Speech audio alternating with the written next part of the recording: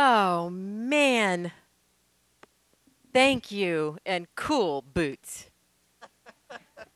You know, it is all about the shoes,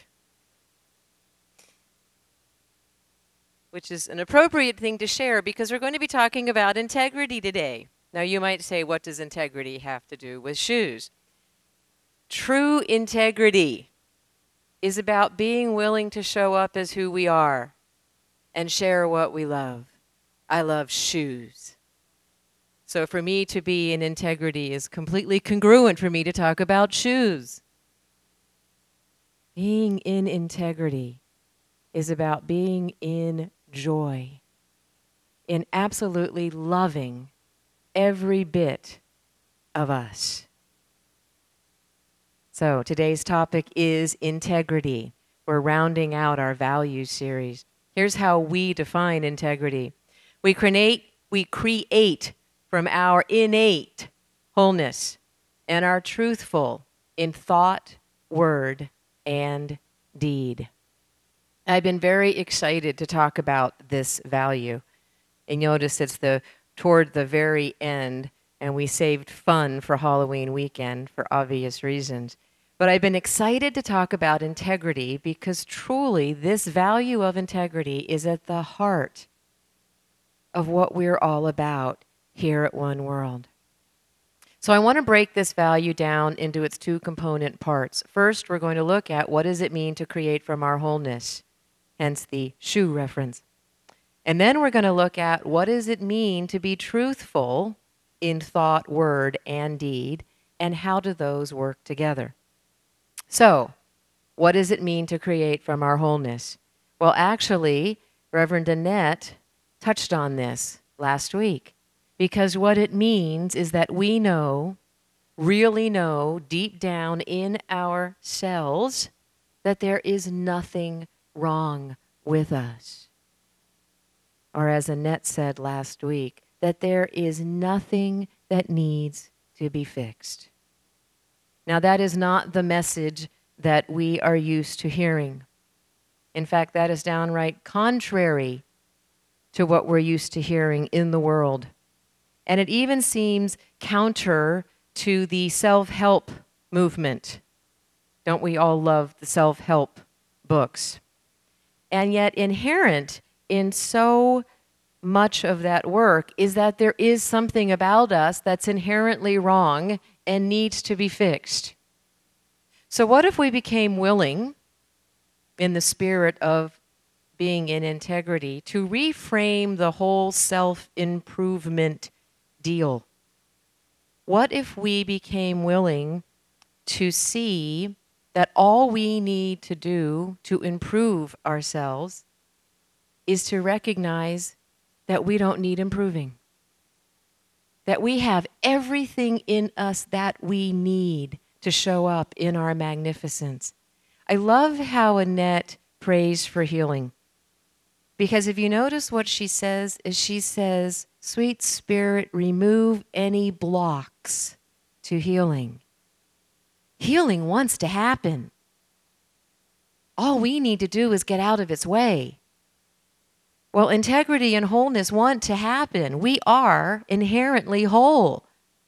What we need to do is remove everything that's simply been getting in the way of us showing up that way. That's the only thing that we need to improve, is to recognize that we are inherently right, that we truly are just as God created us to be. If I had my way, we would sing that song every single Sunday, because that is so at the heart of what we believe. I love the bumper sticker I saw one time that said, "God made me and God doesn't make junk." We are exactly as God created us to be. So showing up on our wholeness means, first and foremost, we have to know that. Second of all, showing up in integrity means that we need to create from that place of wholeness and stop reacting from our wounds. Now notice that create and react actually have the same letters in them. Isn't that cool? I love it. Little things like that. It's just something I noticed as I was writing this up. Can you imagine being part of a community where we are committed to creating from our wholeness instead of reacting from our wounds? Now, here's how we know when we're reacting from our wounds, because we get really gnarly. We get defensive. We get cranky. We say things like, "What did you mean by that?" Another way to know that we're reacting from our wounds is if we notice that we've done this before. You know, that kind of feeling like, gosh, this conversation feels familiar. Gosh, this relationship feels familiar. Haven't I done this all before? What's up that I keep telling the same story and having the same conversation and being in the same relationships, although the faces are changing? If you find yourself doing that, odds are that we're not creating from our wholeness. We're reacting, or we could even say we're recreating from our wounds, from our past. And the fastest way to recreate your past is to keep reacting from it. Another part of creating from our wholeness is that we are more focused on doing the right thing than on needing to be right. Now, this is a more common understanding of integrity. Integrity means that we do the right thing even when no one is watching us. That's actually one of the hallmarks of maturity when you're working with kids, and particularly with teens. One of the things you teach them is that we know you're growing up when you do the right thing, even when the teacher, the parent, the guide, the mentor isn't in the room to see you doing it. It also means we do the right thing when we don't get credit for it. And it means that we do the right thing even when it seems like no one else is. That's creating from our wholeness.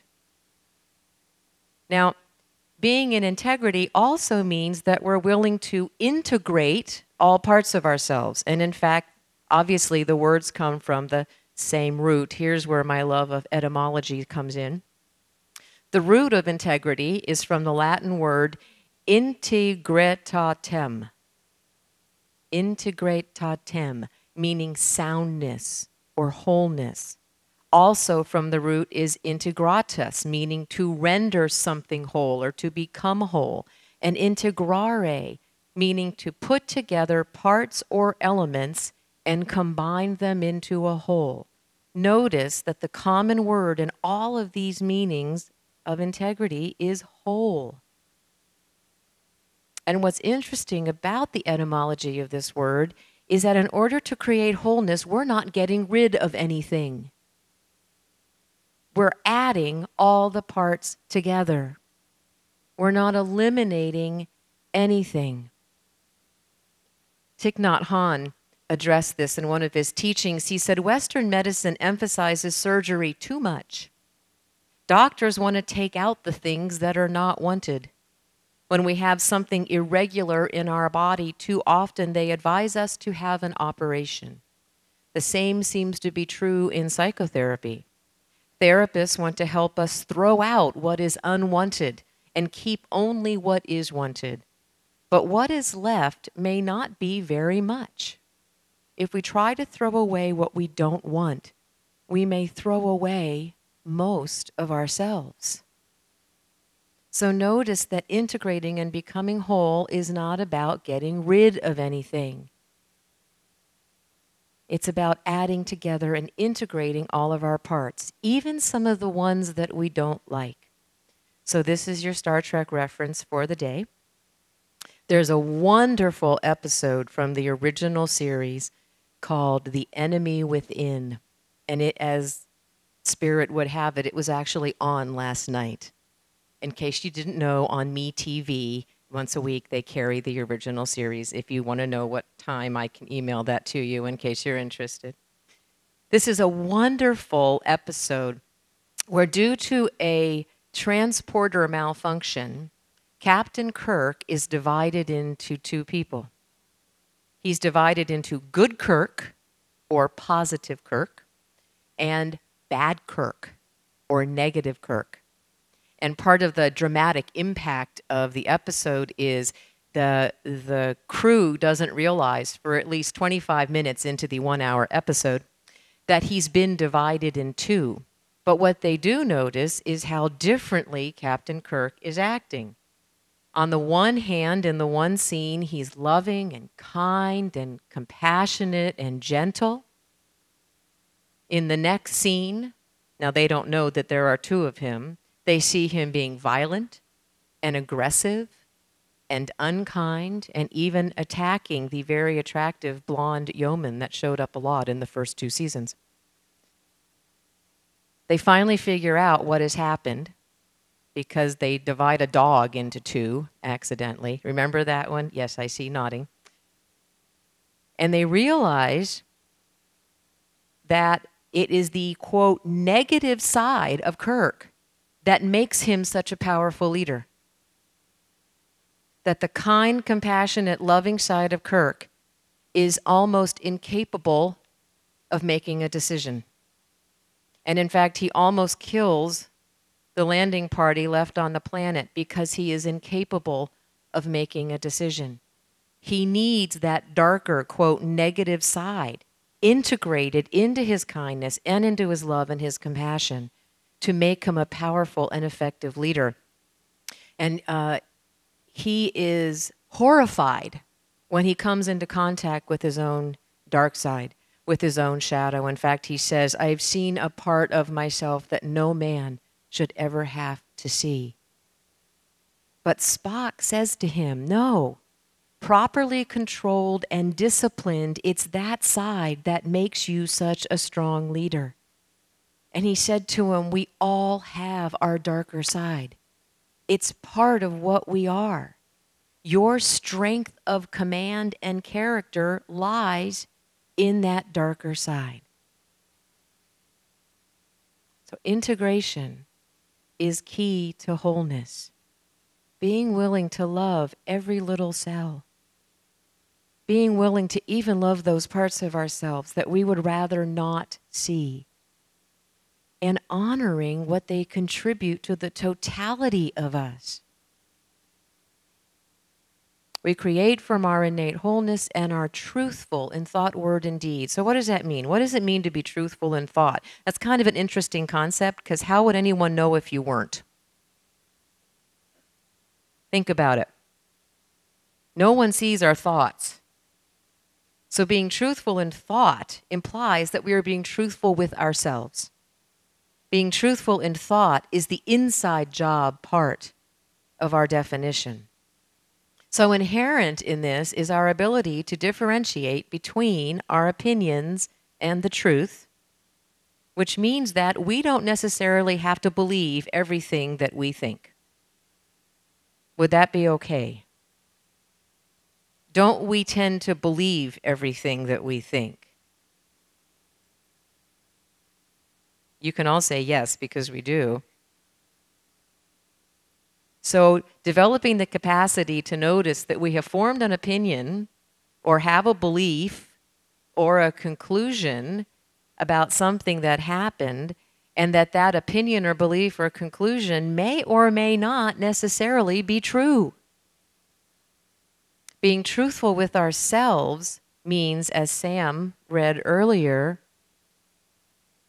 that we notice if there are hidden projections or self-deceptions distorting our attitudes. Because being truthful in thought leads to being truthful with our words. And I think Don Miguel Ruiz has one of the most wonderful teachings on this that I've ever read. He calls it being impeccable with your word. He says, speak with integrity. Say only what you mean. Avoid using your words to speak against yourself or others, and do not gossip. Everybody breathe. Use the power of your word in the direction of truth and love, which reminds me of mindful speech. And this agreement also reminds me of what Jesus taught us when he said, let your yeses be yeses and your noes be noes. We translate that into say what you mean and mean what you say. Being impeccable with your words also means keeping our word. It means keeping our promises, doing what we said we would do. Nothing builds credibility faster in an individual and in a community than keeping our word, than keeping our promises and doing what we said we would do. I shared with the class last Thursday a story about when Sears Roebuck was first starting and how they did a survey of their customers and asked which customers were most satisfied. And it was not the customers who had never had a problem with Sears Roebuck. It was the customers who had had a problem and Sears fixed it. Sears kept their word. They honored their warranty, and those were the happiest customers. Dr. Maria Nemeth says that the heart of being successful is actually keeping your word. She describes success as success is doing what you said you would do with clarity, focus, ease, and grace. So clarity is exactly what we've been talking about, being clear about who we are and what's important to us and loving all parts of us. Pema Chodron explains that loving kindness towards ourselves doesn't mean getting rid of anything. Do you notice a theme here? The point is not to try to change ourselves. It isn't about trying to throw ourselves away and become something better. It's about befriending who we are. Just as Kirk had to befriend that darker side of himself, and eventually, in order to reintegrate, he had to embrace his evil twin, as he called it, in order to be transported back and reintegrated.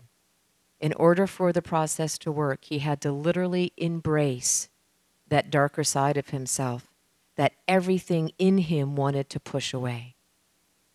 Clarity is also about becoming clear about what we're promising before we promise it. This is about being conscious. If we say we're going to do something, we need to make sure that we can actually do it. Because we want to be successful. We want to do what we say we're going to do. So clarity is very important. Focus refers to how we spend our energy. What are we focused on? We know that what we focus on is what's going to increase. So it is so important to be conscious and awake to what are we focused on. I love the song, Michael, because I don't know about you, but 3 a.m. is when I wake up and worry.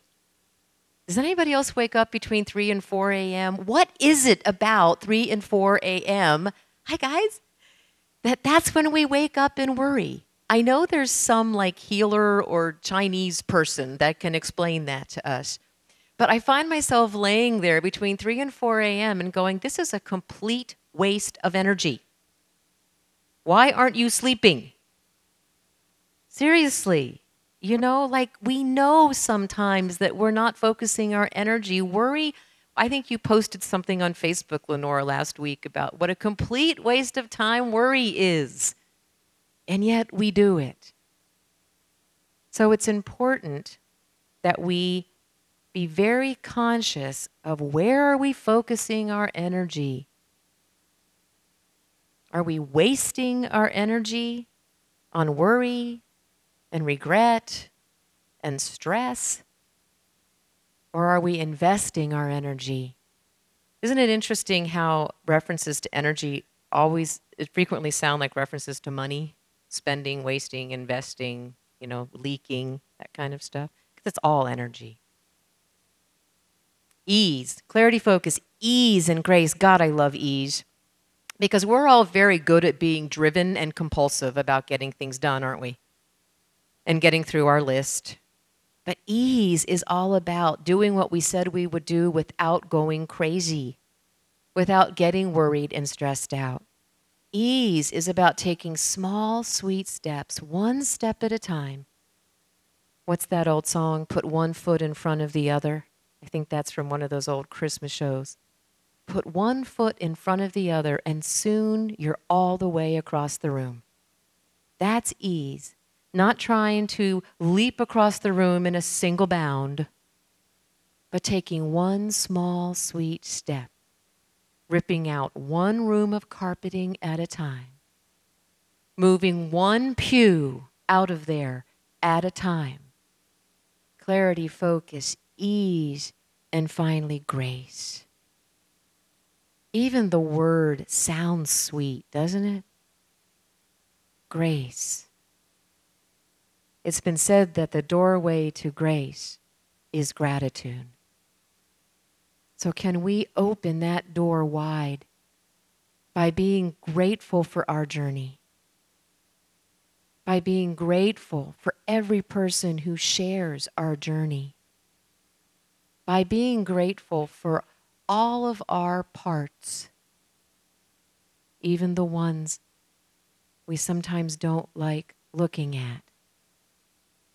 When we can embrace all of it, whatever it is, without denying any of it, whatever it is, we experience a grace that transcends description.